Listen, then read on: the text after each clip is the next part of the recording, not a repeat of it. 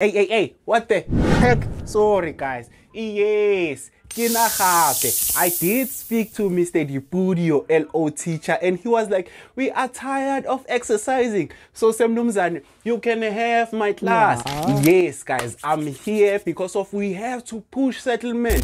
Please, guys, take up your textbooks because of we are moving to rural settlement. What is a rural settlement? We already know it, and most of you are definitely thinking primary sector, Mr. Mnumzan, and we are definitely not wrong. But then primary activities or economic activities in general are not the only things that can actually shape a settlement or that can make people to actually settle it. There's also what we call the site and the situation, or we could say the physical factors. Yes, guys, let me write it down so we could actually move on a smooth pace. So what do you think? Primary sector. But then it's not only economic activities.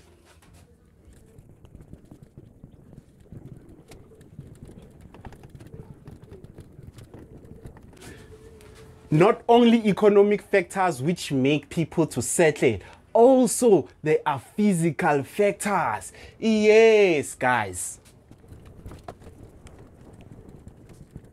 Physical factors also influence why people settle.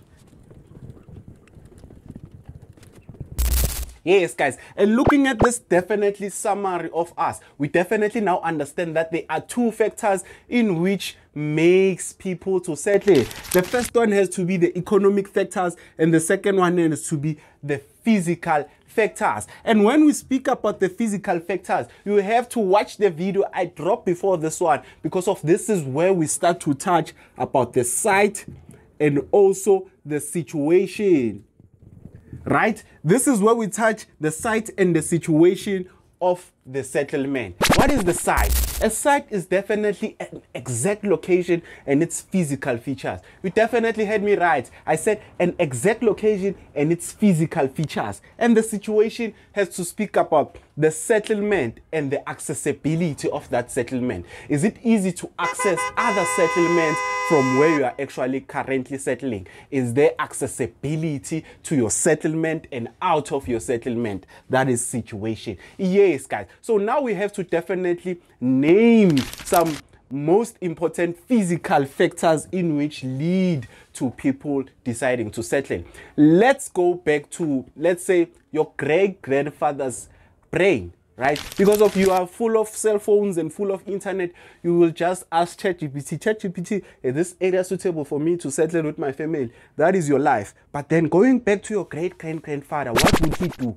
Obviously, for him to settle on an area, looking at physical features of the area, the first thing that he would definitely look at, it is the water visibility, right?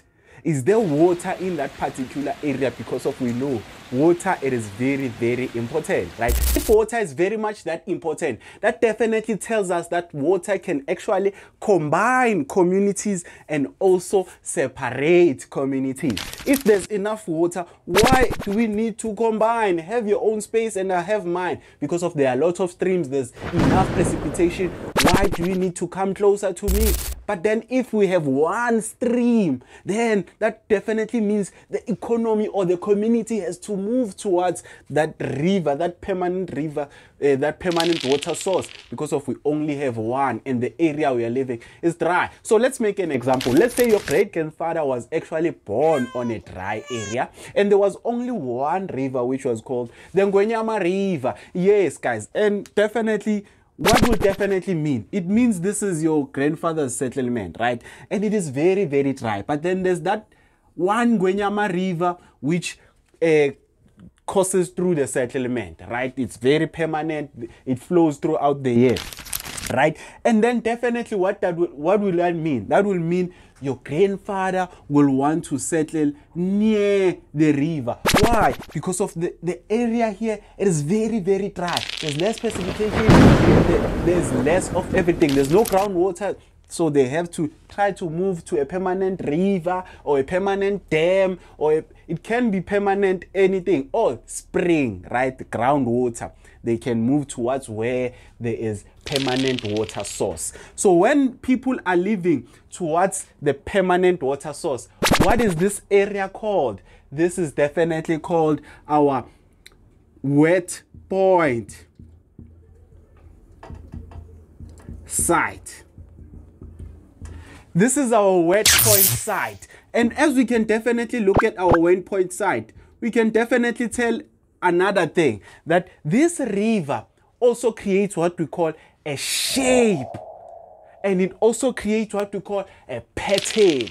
We remember patterns. When we are talking about patterns, guys, you must read a question when you are looking at the question on the exam. Is it asking for pattern? Is it asking for shape? Is it asking for a site? Right? What is the question actually asking?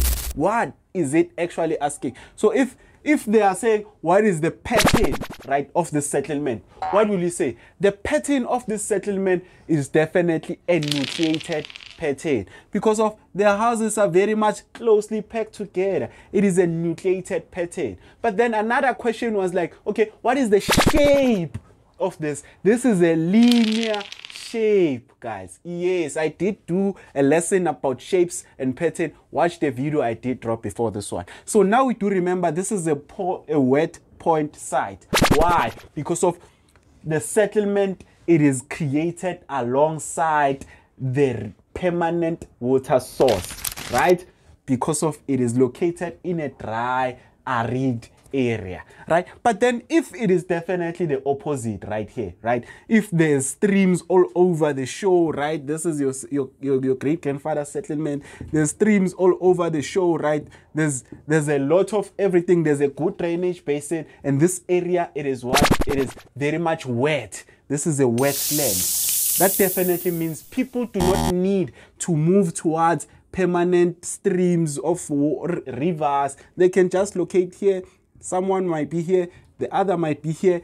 And definitely when we are looking at this, what pattern is this? This is definitely our what we call, let me try to do something that is very, very nice again.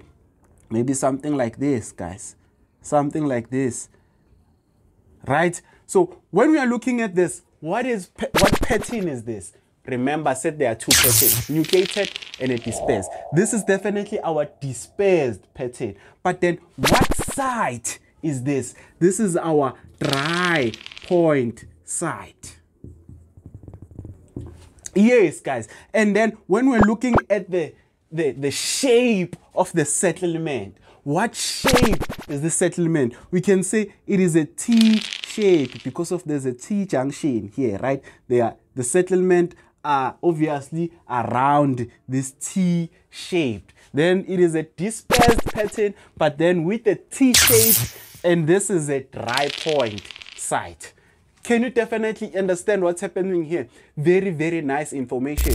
Yes, guys, and definitely water is not the only most important physical feature which influences people to settle. No, also, let's say building material and also energy resources. Those are very important for people to settle. If I can see that there are a lot of trees in this area, right? There are a lot of trees in this area.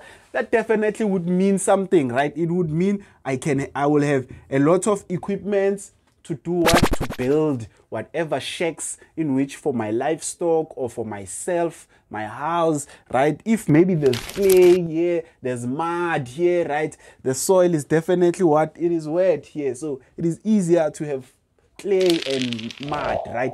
To definitely do your, what we call, your houses and your buildings. And definitely we could use the very same vegetation. Obviously, also maybe here there might be some vegetation here, those trees, those big trees, which we'll use for our energy source. Remember we said what? Okay, guys, so let me write it down so we could better understand. I said water. Number two, I said, okay, number one is water. Number two, I said resources. Resources, whether building material or energy resources. The energy resources such as your wood, they use wood obviously to cook food. We use wood to burn it and cook food. That is part of energy resource, right? And then the third one is to be definitely the farming factors, guys. Farming factors. Is the land very much fertile for us to grow our food, right? Is it very fertile for us to settle and even not grow only our food, but then our livestock? Can it be able to grow and overgraze there and eat whatever vegetation it is found in that land? If maybe our land is not fertile where we are settling, maybe the land surrounding us, it is fertile, so it can allow our livestock to definitely eat and continue growing. Yes, guys. So we definitely said what we said. Land fertility, yes.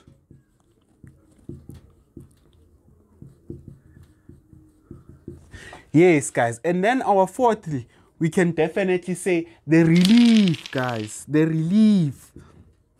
Because of it definitely goes hand in hand with land fertility, right? Yes, what is a relief? I know you've seen this terminology a lot. Maybe some of you do not understand.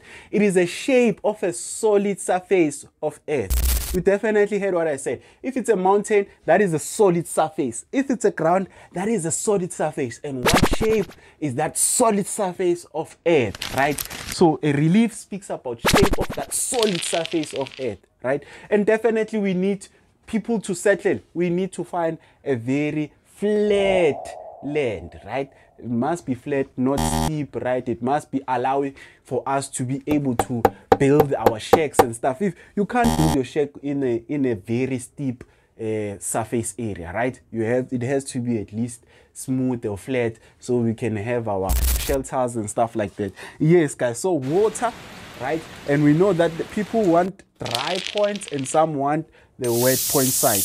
And then the fifth one has to be definitely the positive effects which come with the microclimate. Your microclimate, such as your definitely what is this slope aspect, right?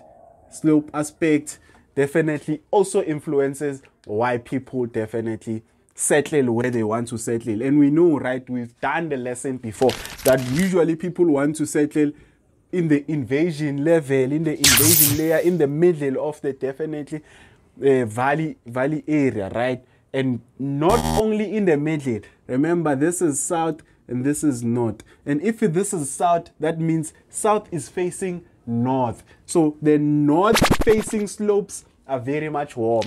So people would definitely want to settle on the much warmer north facing slope. So the slope aspect also influences why people settle in a particular area. Yes, guys, we can definitely understand what is happening here and the shapes that are usually targeted, the shapes that are usually taught. Okay, we said this is our T-junction, this is our linear shape, right? We're already there. Then there's also this one, guys. This one is definitely our crossroads. There's a settlement here, there's a settlement there, there's a settlement. This is a road, right? This is the road. They are built within the road, or they could be built within a river that is in an X shape. Who knows, right? So a crossroad. This is a crossroad. This is a T-junction. This is a linear scale. And there's also a circular, which can be created if maybe there's also a dam. Remember, this was a river. Maybe if there's a dam here, right? This is our definitely dam. And definitely settlements will be now starting to surround the dam, right? Around the dam. This is how this settlement will be. So what shape is this? This is a circular shape. Definitely good, guys. We can definitely understand what is definitely happening here, guys. Settlement, it is you and I. You are the settler. So you have to enjoy this lesson because of, you have to just put yourself in the shoes of, why are we actually settling? Why? What are we doing? What do you want when we're settling? And also the economic factors. We know the economic factors that lead people to settle. If the land is very fertile, if it is very much allowing, right, for commercial farming and stuff like that. Yes, guys. So make sure that you like this video. Subscribe to my channel. Why? Because of we'll be moving to land use. This is a settlement series. We want to finish settlement, and make sure that you like this video. Why? Because of I'm definitely getting more motivated when I see more of those likes, and even when I see more of those comments. Guys, you know I read each and every comment. Okay. Hey. Yes, guys, please, let's remember the try point site. Why? Because of people are afraid of flooding, right? People are afraid that if they move closer towards the river, they might be flooded. While here, they have no choice. This is a dry area. They have to move towards the river or the main permanent water source. And these houses are usually built on top of some things, right? They might be, then there's a house here, right? There might be some pillars under the house so that when there's a flood, they are definitely safe. Okay, guys, how do we actually identify the word point in a map, right? Let's say this is our definitely map, right? And we know our map has what we call contour lines, guys. It has contour lines. Let's say this is our 20, this is our 40, this is our 60, right? So what happens? The settlement, there's a settlement here. And here on 20, let's say there's a water here. There's a river here that is flowing here. There's a river here. Right? So what does this tell you? This is a definitely dry point site. Because of, look at the altitude. The altitude is going higher, meaning they are very much away from the main river or the water source. This is definitely, we can say this is our isolated homestead, which is on a dry point site, right? Isolated homestead which is on a dry point site. Okay, guys, I forgot to say here, microclimate. Yes, microclimate, such as your definitely invasion layers, your wind, your slope aspects. This one definitely. Yes, guys, whatever are we missing? Nothing. Definitely nothing. But then if the river was definitely flowing here,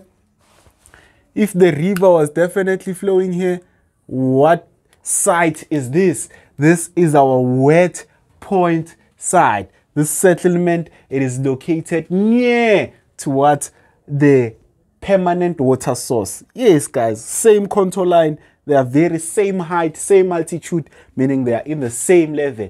Yes, guys. As you can definitely tell, this is how it's definitely done. So make sure that you like this video, subscribe to my channel. Why? Because of a lot of settlement geography will be coming through.